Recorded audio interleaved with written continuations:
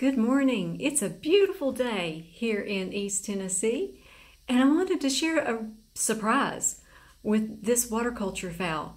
I just did a video on it yesterday, and you know me, I really like details, and I like sharing with you all when something unusual happens, and I have to show you this because this is quite unique.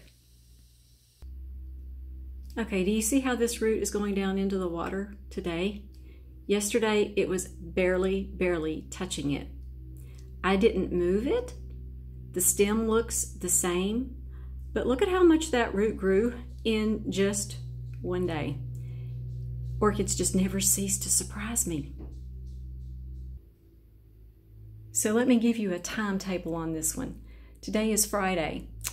3 days ago, on Tuesday, I cut back the old roots that had turned mushy. They had been in water culture for about 4 months, and they were the ones that had kind of turned brown. They were still viable to an extent, so I did leave them on the plant just for added hydration. But finally, Tuesday, I decided they've turned mushy. They weren't even mushy really towards the ends of the tips of the roots like they normally are. They were mushy up towards the top of the root. So I was like, okay, these aren't working. So I went ahead and I cut those off. I cleaned the stem as much as I could because I had taken this plant out of its vase. So I wanted to go ahead and clean everything that I could on the plant. And so I decided to put the tip of this stem in water culture 2 days ago, along with that root. It was just barely touching the water. Look at this. I'm just not believing it. That's a lot of growth for one day. And I also had an epiphany. Sometimes early in the morning, I will get these ideas for things that I've been thinking about. A lot of times I'll think about things, and then when I take a break and come back to it, it's a lot more clear. So I thought, you know, these handy dandy pipettes that I've been using to draw my cow mag and my seaweed extract out of their containers, I thought, why can't I take a pipette and go over these roots like this to get them to grow faster? I was sitting here yesterday thinking I would really like for these roots to get just a drink of the fertilizer because they're going to grow faster. So look, now this is this plant's very own pipette. I'm not going to use it on another plant. Don't think that would be a good idea. But look at this. Now that's a good idea. Yeah, I like that idea. We're going to see. I'm going to do several videos on this one and show you the root growth in this because this is exciting me.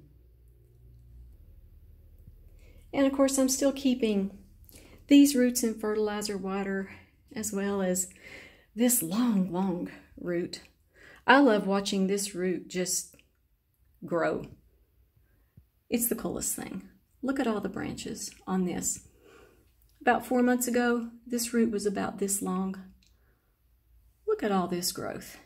And I got a little branch here too that I'm putting down in fertilizer water. This has been fun. This has been a really cool experiment. And check out these spikes. It seems to me like they grew about 1 centimeter since yesterday. So this plant is really doing well. I'm glad I just made up my mind I was going to go ahead and do the water culture on this one. I have saved phals in the past with water culture, but I truly believe that this plant does best in water culture. And several of you have asked me about little buddy. He's back here with me in the sunroom. He's waiting to get his treat. He is 10 years feisty right now. Oh my goodness. He's awesome. Well, that was a quick cameo of little buddy. He saw a squirrel and off he ran. So back to my orchid. I'm going to do several follow-up videos on this orchid so that you all can watch with me. These are just amazing. When they start doing really well in water culture, they're a lot of fun to watch. And if you didn't see my video from yesterday on how I'm fertilizing this one and another one I have in water culture. I'll put the link to that video in the description box below. Thanks to everyone for watching. Thank you for your kind words and comments. I appreciate you all more than you know, and I'd love to say the blessing over you all today.